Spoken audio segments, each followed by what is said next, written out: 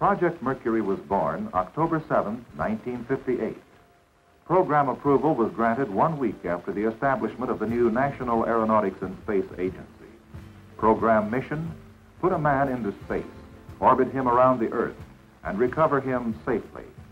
Program requirements: select a suitable launch vehicle, build a spacecraft, and train men to fly the space mission. The program began at once. A space task group was established to manage the program and direct the efforts of a team comprising the armed forces, other government agencies, and leaders of industry across the nation. Within 4 months, contracts had been let for the provision of launch vehicles and for the design and fabrication of a spacecraft. Selection of applicants for space flight training was also initiated. And so it began, a program of engineering and development almost unprecedented in its technical scope. For manned application, there could be no compromise of reliability. All components, each system and subsystem, must endure stresses and environments hitherto unexperienced. Aerodynamic heating, for instance, which can raise the temperature of a vehicle re-entering the atmosphere as high as 3,000 degrees Fahrenheit. There were problems in the early days of the program, but there were significant breakthroughs, too, such as the evolution of a special shape for the Mercury spacecraft. First the shape, then the size and weight of the spacecraft were determined. Large enough to contain all the necessary systems and a man, small enough to fit the airframe of the launch vehicle. The weight, well within the lifting capabilities of the vehicle selected to insert the spacecraft into orbit, Atlas. Originally designed as an intercontinental ballistic missile, the Atlas needed structural modification to carry the Mercury spacecraft. Also, an adapter for the upper conical section. This work was undertaken together with a vigorous program of static testing. Also being tested was the Redstone rocket. This launch vehicle, developing 76,000 pounds of thrust, was selected to boost the spacecraft into a suborbital ballistic flight path and thus qualify all systems for later orbital flights. Like the Atlas, the Redstone vehicle was modified for manned application. The Mercury spacecraft, the heart of Project Mercury. 9 feet tall, 6 feet in diameter at the base. Weight over 2 tons at launch. Its shape, design, construction, and function are for a single purpose: to carry a man into space, orbit him around the Earth, and return him safely. The metal used for the basic shell inner wall is titanium with a strength of steel at half its weight. Another high-grade metal, called Rene 41, is used for the outer surface shingles, which are corrugated for stiffness and then bolted to the spacecraft frame. The cylindrical end of the afterbody, covered with beryllium shingles, houses the spacecraft's parachute system. The dish-shaped heat shield, designed to withstand re-entry heat through ablation, consists of several layers of laminated fiberglass resin. The slow melting of this material acts to dissipate re-entry heat. As the hardware was prepared for spaceflight, so too was the most important system, man. The problem of selecting pilots to represent the United States in space was approached from the same uncompromising direction. From all of the active duty pilots in the Navy, Marines, and Air Force, the service records of 473 test pilots were selected for review. 110 met the basic qualifications.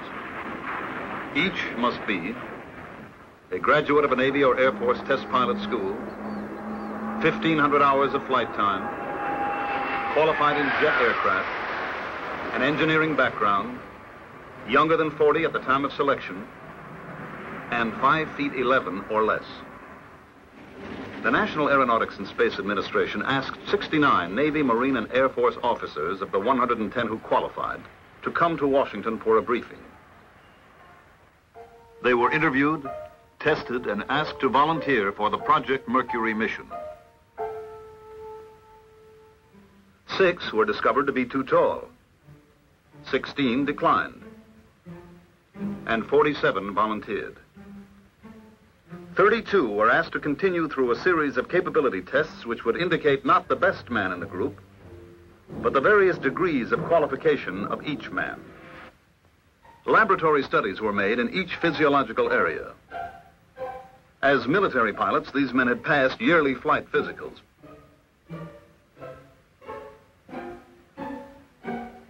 But here at the Lovelace Clinic, each measurable reaction of body chemistry, each physical function was measured, probed, diagnosed. What is the specific gravity of his body? What is his blood volume, water volume? What is his total body radiation count?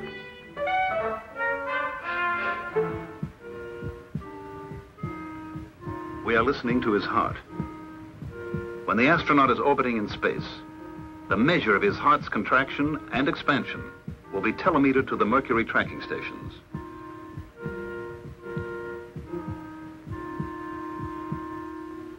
After a week of examinations, the candidates were sent on to the Wright Air Development Center in Dayton for stress evaluation and psychological tests.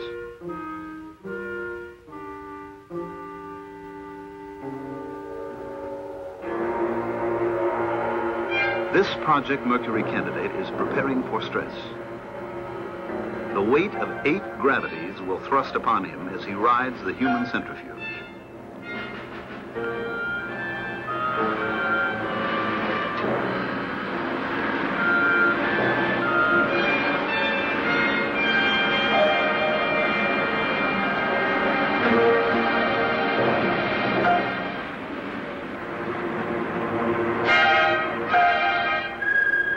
His reactions are studied.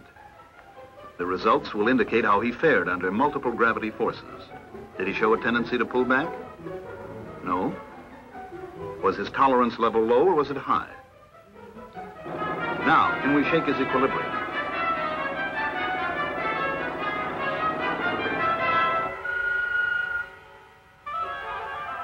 How does this affect his pulse and blood pressure? And what about his mental balance, his imagination, his personality, motivation?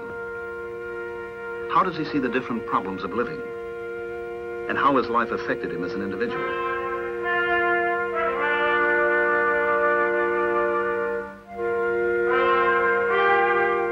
Test his memory, comprehension, perception, visualization. Ask him to describe himself in 100 different ways with a battery of tests. Now, take him up to 65,000 feet for 1 hour in a pressure chamber.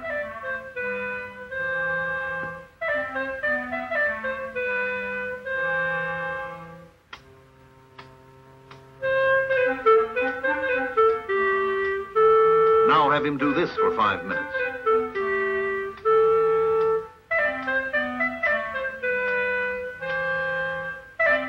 Then ask him to take a walk. Walk until his heart beats 180 times a minute. Elevate the incline 1 degree every minute. These tests continued until all 32 men had been evaluated.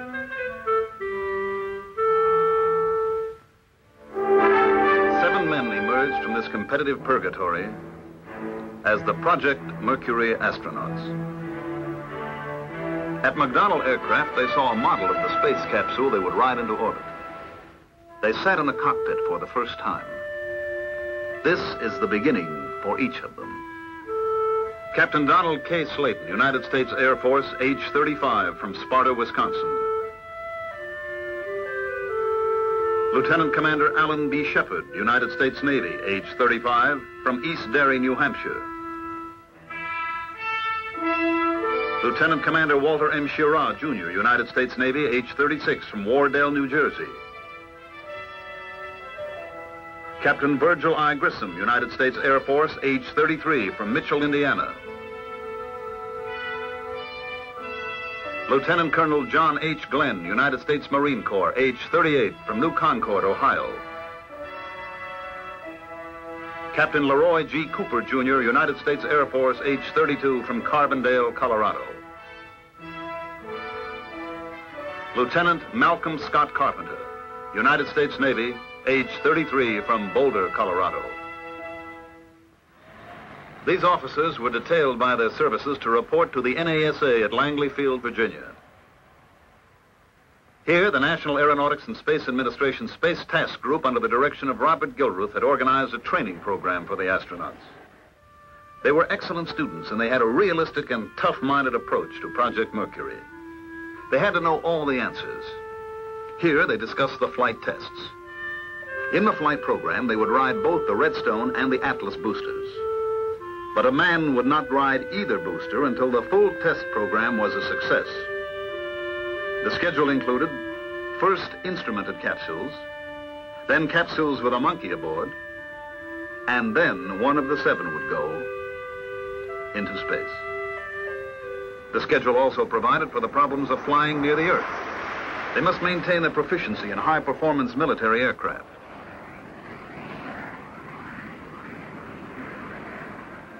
Out of this training together, a strong esprit de corps developed. They all felt that this must be a team effort involving all of Project Mercury. Recognition would undoubtedly go to the man who makes the first flight. But the second, third, or fourth flights may produce far more scientific information than the first flight.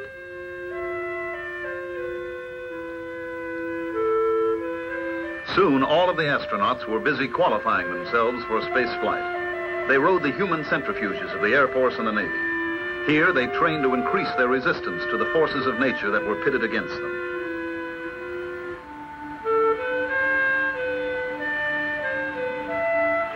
But each new experience, each small physical or mental victory was backed up by hours of classroom work. The time had come to select the pressurized flight suit they would wear. All of the suits tested were air-conditioned, had an attachable helmet, and would protect the pilot from heat and from the deafening 155 decibel noise of the blastoff. To get the feel of space flight controls, this trainer at NASA's Lewis Research Center in Cleveland demonstrates the possible motions of a capsule in space.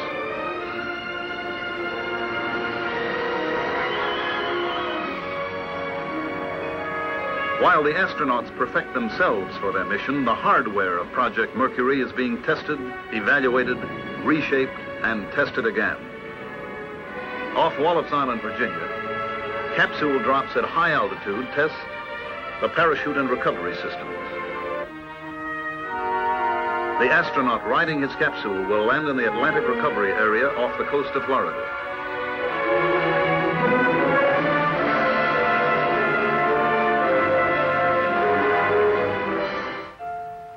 The astronaut must learn to tolerate the heating he encounters during his fall back into the atmosphere. These quartz tube lamps produce great heat.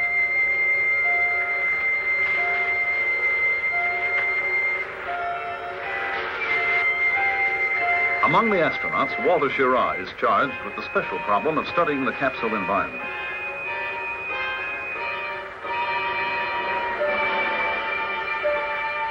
To be able to take this physical beating, these men must be conditioned like athletes. And the astronauts find that the physical discipline of underwater swimming is oddly effective in training toward a space mission.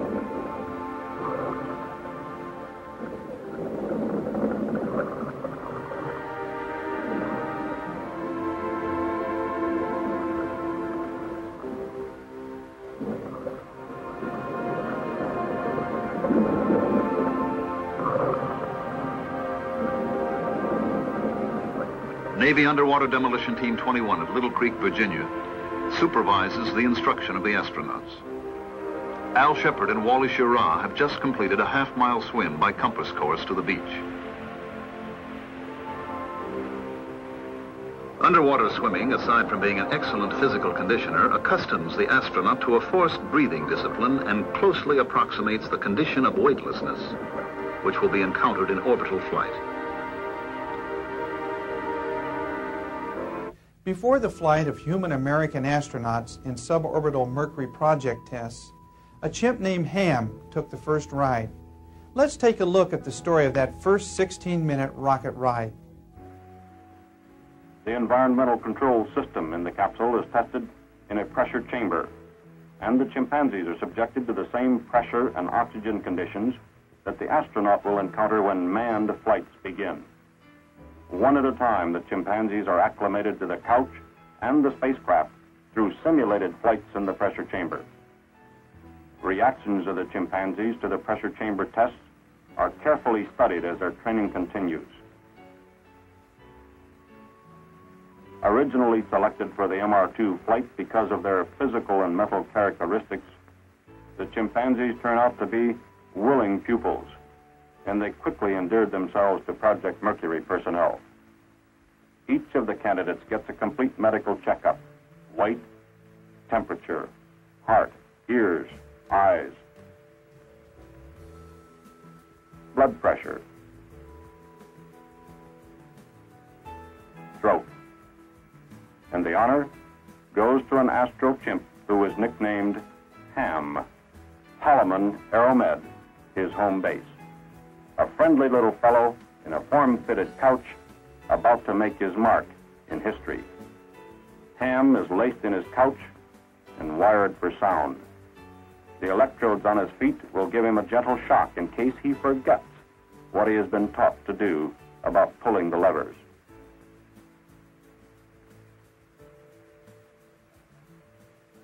But Ham learned his lesson well. The red lever at least once every 20 seconds for the red light, and the white lever for the blue light.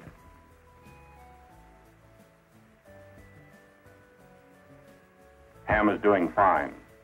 Next step, a dress rehearsal. On the MR2 flight, Ham is a stand-in for the astronaut. The van that brings him to the launch pad is the same van that the astronaut will use. Ham's form-fitting couch is like the one the astronaut will use. The first United States astronaut will take the same ride, in the same van, out to the same launch pad, and up the same elevator to the top of the rocket and into the Mercury spacecraft, just as Ham is doing today. MR2 nears launch time. In the control room, quiet efficiency is the only outward sign. The flight director presides over the countdown. 4, 3, 2, 1, 0. Fire, liftoff. And Ham is on his way. In the control center, the flight surgeon's eyes are glued to his console, monitoring Ham's condition. Concern mounts. Ham's heartbeat and respiration climb fast. MR2 now leaves a visible trail, and it is flying faster and higher than it should. An abort condition is indicated. Something is wrong. But with the abort system operative, the Mercury craft begins to behave exactly as programmed. The Mercury craft landed farther downrange than programmed.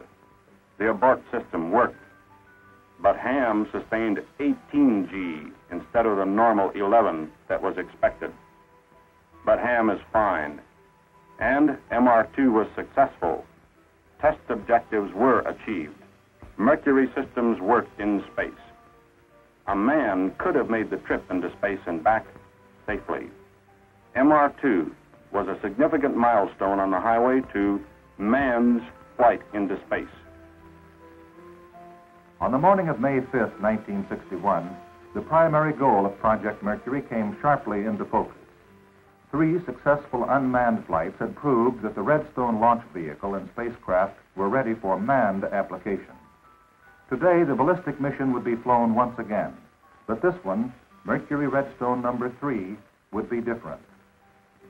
For Navy Commander Alan B. Shepard, the countdown had begun months earlier. From the day he was selected to be the first American to attempt suborbital space flight, he had undergone 40 separate simulated flights. 3 days ago, he had stood as he stood now when the flight was scrubbed for weather. But today, May 5th, the weather was go. The launch vehicle and the spacecraft, named Freedom 7, were go. The launch pad crews and downrange recovery forces were go. As the launch and flight of Freedom 7 were monitored by Mercury Control, it became apparent that all systems were functioning perfectly. At 5 minutes and 14 seconds after launch, at a peak altitude of 116 statute miles, the retro rockets fired, and astronaut Shepard in Mercury spacecraft Freedom 7 began his long plunge back to Earth. Astronaut Alan Shepard, the first American to achieve spaceflight, was successfully recovered from Mercury spacecraft Freedom 7. His recovery, and also that of the spacecraft, completed all the mission objectives of Mercury Redstone number 3. The next step in the program was to confirm the mission's success. 2.5 months later, a Mercury spacecraft was once again prepared for flight. This one was slightly different, having an observation window for attitude reference and recognition of ground checkpoints. Another new feature was the explosive-operated exit hatch. The astronauts selected for the Mercury Redstone number 4 mission, Air Force Captain Virgil Grissom, entered the spacecraft at 3:58 a.m. on the morning of July 21st, 1961. 3 hours and 22 minutes later, MR4 was launched. Primary flight objectives were, as before, familiarize man with a brief but complete space flight experience, including the liftoff, powered, weightless, and landing phases of the flight. In addition, effectiveness of the spacecraft window was to be determined, and the explosively actuated hatch was to be flown for the first time in a manned spacecraft. 2 manned suborbital missions had been accomplished. Project Mercury was now ready for the big one. The Mercury Atlas space vehicle, which was to put the first American into Earth orbit, had already undergone 5 unmanned flight tests, of which 2 had failed. 3 months ago, the 5th flight test, with a chimpanzee in the spacecraft, had successfully achieved 2 orbits of the Earth. The launch operation for Mercury Atlas number 6, which began in the pre-dawn of February 20th, 1962, was the largest and most significant to date in the Mercury program. At the launch complex, 2,600 people were engaged in pre-launch preparation. For those who watched and waited, an even more basic objective was recognized. Our nation was about to meet the challenge of manned spaceflight.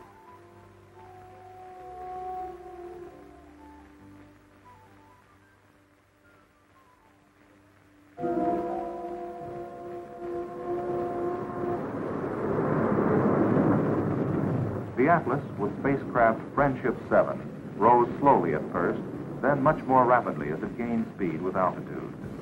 After 2 minutes, booster engine cutoff occurred as programmed, and the booster section was jettisoned. The escape tower, now unneeded, was also jettisoned. 5 minutes after launch, the space vehicle at an altitude of 100 miles, SECO, sustainer engine cutoff. The spacecraft was released from the launch vehicle and the posigrade rockets fired. Near the end of the 3rd orbit, between Hawaii and the California coast, the retro rockets facing forward were fired to slow the spacecraft for re-entry into the atmosphere. Astronaut Glenn and his spacecraft Friendship 7 landed well within the planned recovery area. All mission objectives had been achieved, including a realization of the primary goal of the Mercury program, to put a man in orbit around the Earth and recover him safely. But the MA-6 flight had done even more. It had demonstrated conclusively that man was a necessary requirement for space flight to implement decisions beyond ground control limits, to supplement automated systems with his reason and technical skill. The scope of manned spaceflight had been enlarged. There were 3 more historic milestones in the Mercury program, represented by successive manned orbital spaceflights. All comprised the same basic operation, and yet each was different, contributing its own significant data to the overall program. Mercury Atlas number 7, Navy Lieutenant Commander Scott Carpenter, in spacecraft Aurora 7, accomplished 3 orbits for a total flight time of 4 hours, 53 minutes. Mercury Atlas number 8, Navy Commander Walter Schirra, in spacecraft Sigma 7, accomplished 6 orbits of the Earth, 160,000 miles, in 9 hours, 13 minutes. The last flight of the Mercury program took place on May 15, 1963, Mercury Atlas number 9. The spacecraft was named Faith 7 by its pilot, Air Force Major Gordon Cooper. Its mission, 22 orbits. Although the spacecraft was basically the same, it had been modified for the extended mission. After more than 34 hours in orbit, Faith 7 returned to Earth and was recovered successfully. The spacecraft landed within 8,700 yards of the prime recovery vessel. Project Mercury came to an unofficial end on that day in May 1963. In actual time, the program lasted 4 years, 8 months, and 5 days, during which time 900,000 miles were flown and a total of 54 hours of manned spaceflight time accrued. To the nation, Project Mercury had a special significance, for it had proved that the closely knit team of industry and government could orient their efforts to the achievement of a common national goal.